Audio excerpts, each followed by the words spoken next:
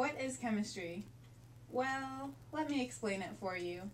F is for fluorine, that is the most electronegative. U is for uranium. N is for nitrogen, that fills up the atmosphere over here in the chemistry lab. I is for iodine, that stains your hands. O is for oxygen. N is for sodium. Awesome. I'm done. That's not what N stands for. Do it like this. C is for carbon, that destroys the environment. No, that's not how it goes.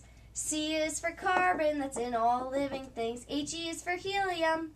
Try it. Mg is for magnesium, that's found everywhere, down here in the deep blue sea. Wait, I don't understand this. It's all about chemistry. Should we stop? No, chemistry is all about fun. Well, I like it. Let's try it again. G is for gallium, that melts in your hand. S is for sulfur, found in volcanoes. Gas is found in soda, the sky and the sea, here in the chemistry lab.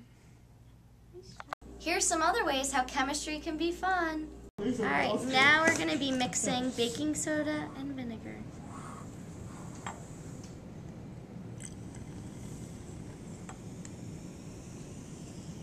Woohoo! Oh, I added too much.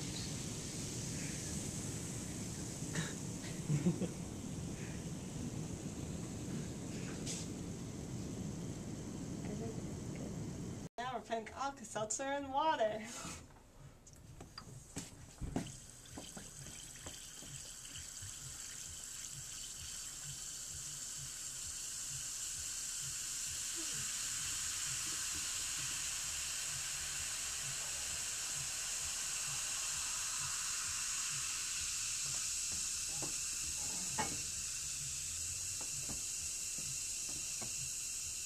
Ready? I don't even know what's supposed to happen.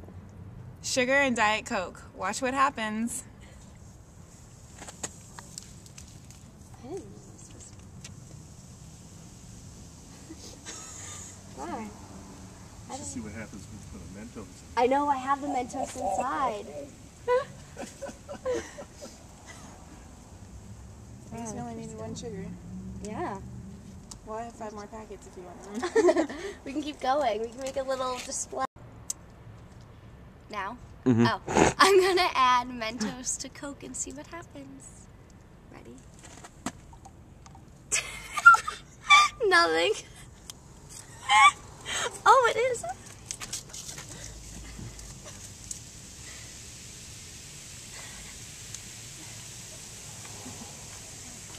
Can I add another one? Let's see what if we add another one. Nothing much.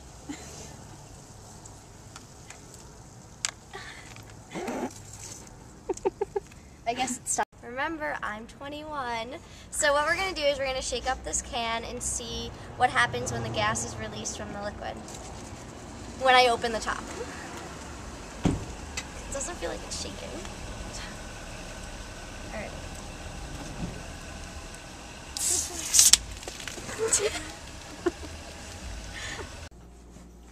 Now? Mm-hmm. Alright, I'm going to show you guys a neat little chemistry trick you can do that. All you need is, materials are really simple. Alright, you're going to take an empty can of soda, and you're going to fill it up just a little bit so that there's enough water covering the bottom. No, just a little more. Yeah, that should about do it. Alright, then you're just going to put it on the stove, light it, and then we'll come back to that in a little bit. Alright, let me explain to you the mechanics behind this trick really quick. What's happening is you have about a tablespoon of water in there, and we're heating that so through vaporization all the water is going to be gone out of the can. And once that's done, we're going to wait about a minute, then we're going to flip this can over into this pot of ice water. And the little bit of water, steam that's in there, is eventually just going to turn right back into the liquid water, and the pressure on the inside of the can will be much less than the outside, causing the can to implode. Alright.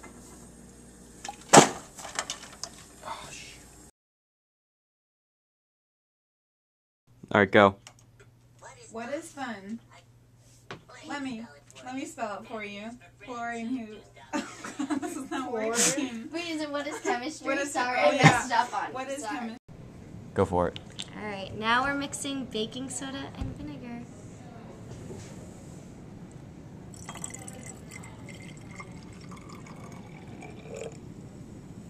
Is that all that was supposed to happen?